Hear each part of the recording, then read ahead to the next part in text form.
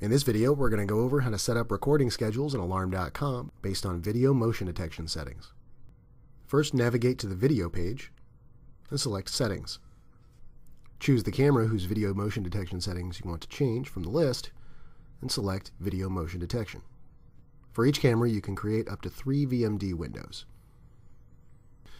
It's best to set up VMD windows as long, narrow boxes in areas where individuals would walk through the frame. This allows you to increase the effective target size and filter out unwanted recordings. When you're done, save your changes. Next, from the video page, select Recording Schedules and click Add a Schedule. Select Video Motion Detection. Here at the Rule page, you'll select the camera you wish to use, choose the VMD windows which will activate the rule.